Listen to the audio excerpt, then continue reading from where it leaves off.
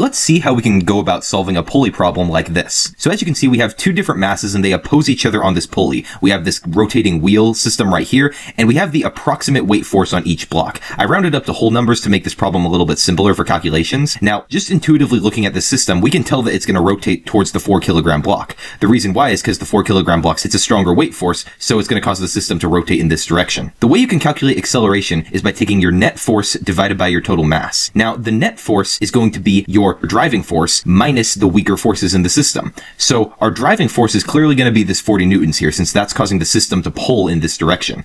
And the only other force we have is this 20 newton force. So we can take our 40 newton force and then subtract off the 20 newton force, and notice here we have the driving force minus the weaker forces of the system. Now for total mass, all we need to do is take this 2 and this 4 kilogram block and add them together, and that's going to give us 6 kilograms. So this is the fraction we should end up with, and if we solve this fraction, we should get approximately 3.33 meters per second squared.